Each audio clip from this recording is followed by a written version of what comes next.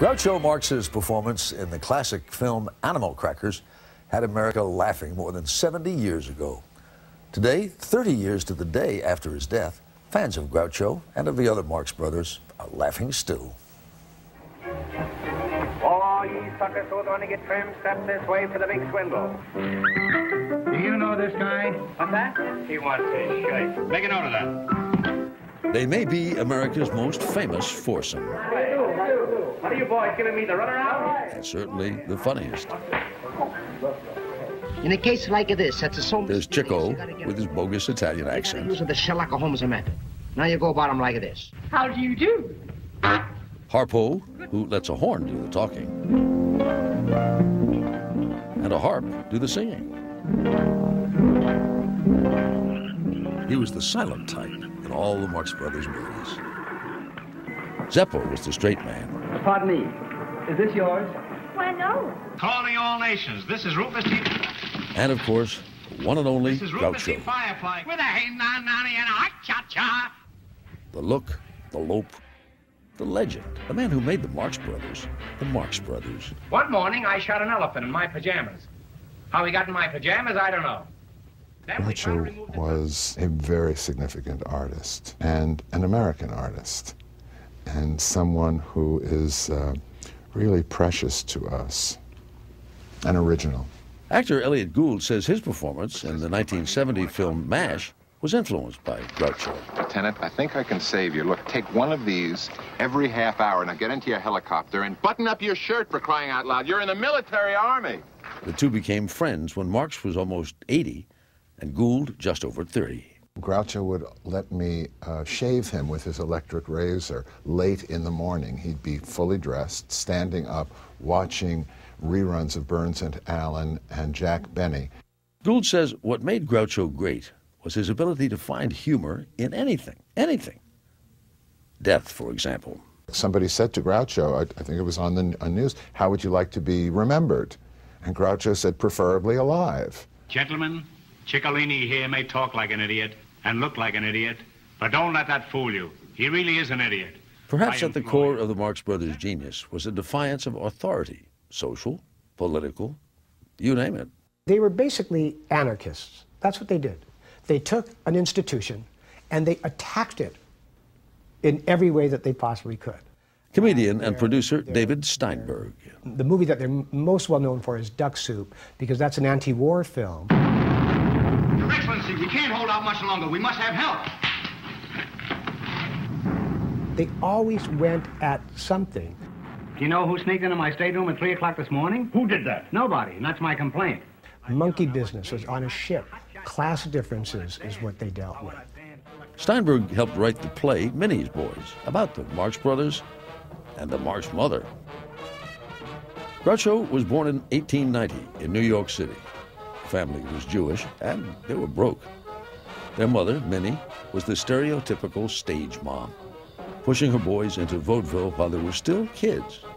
They eventually became popular, and by 1924, they'd made it to Broadway with 3 straight hits, including the shows Coconuts and Animal Crackers.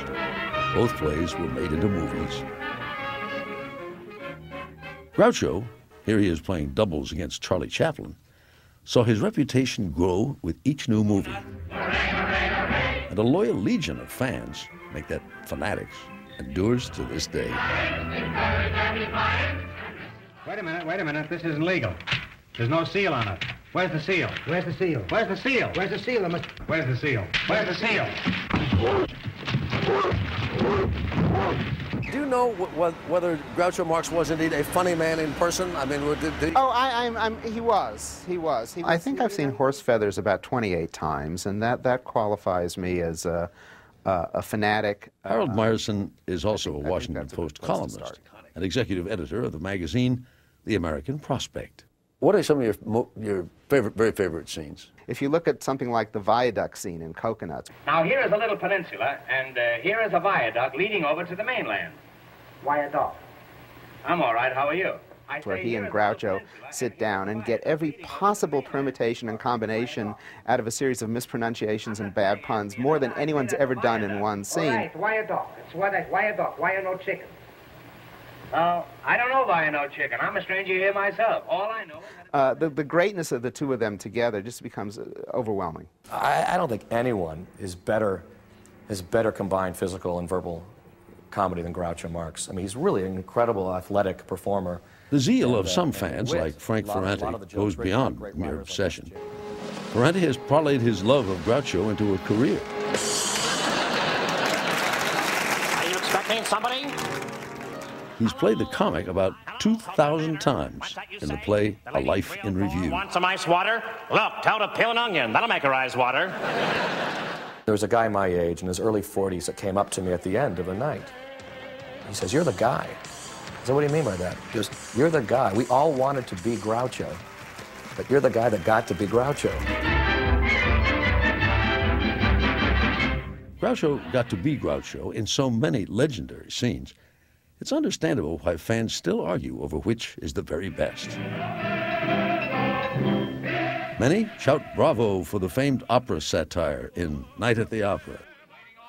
Others prefer the legendary stateroom scene in the same movie. Tell me, are you alone? But there's no debate over the leading lady. What, you don't understand being alone? Don't give me that innocent stuff or you'll be alone. A big cluck like you turning cute on me.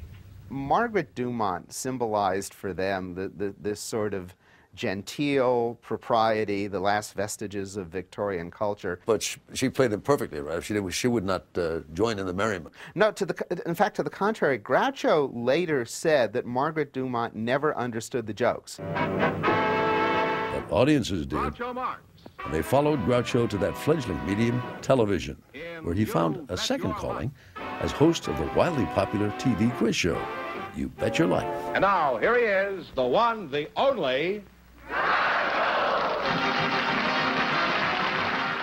The first fan of You Bet Your Life was Groucho, and he loved that show.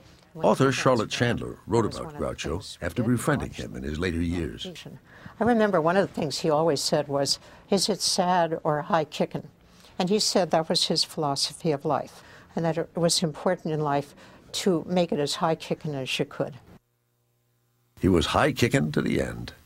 Though his health declined, his spirit never did, nor his trademark brand of humor.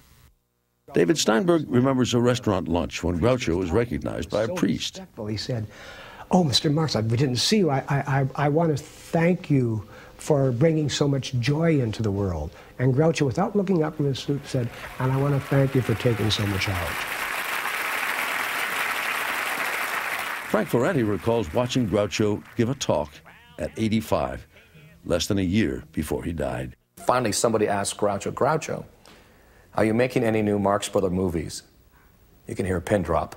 He pauses and says, "No, I'm answering stupid questions." Very, very weak. Elliot Gould has a more personal memory. The last time I saw him, he had clear tubes going into his nose and mouth, and he wasn't talking, but he took his fingers on the tubes, and he looked at me, and he went like that. So that was Groucho Marx.